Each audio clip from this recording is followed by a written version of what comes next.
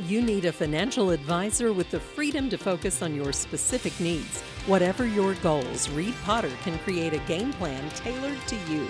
Call Reed at 432-0777 at Pikeville, Kentucky to learn more. The WIC program has been around for a long time, but some major changes have recently been introduced. The primary role of the program is to assist low-income mothers with infants and children under 5 years old. Pike County Health Director Tammy Riley provides more details on these changes. Here in Pike County, it's a very specific program and who it helps and who qualifies, but it's quite flexible, and the guidelines in order to qualify are very flexible. And there's been, in response to the COVID and the pandemic, some changes to the program that's made it even easier for individuals to get access to the program and the benefits of it.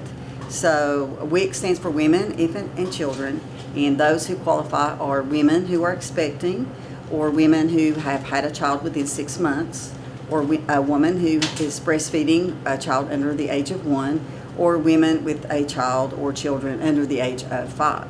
The first change is Similac replacing the current baby formula. The second is over-the-phone consultation, meaning qualification is now just a phone call away. The baby formula contract shifted to Similac, and another major change is as a result of COVID, and this has been extended at least through the first part of 2023, we can qualify you and get the benefits to you over the phone.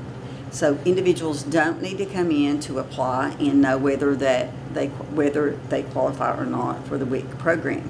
So we are really encouraging individuals out there that could benefit from this wide variety of food choices and baby formula and baby food supplemental program to call us. Just call us and see if you qualify.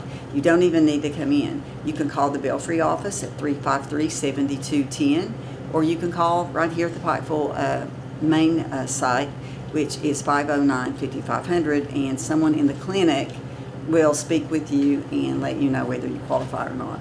Reporting for Mountaintop News, I'm Nick Collum.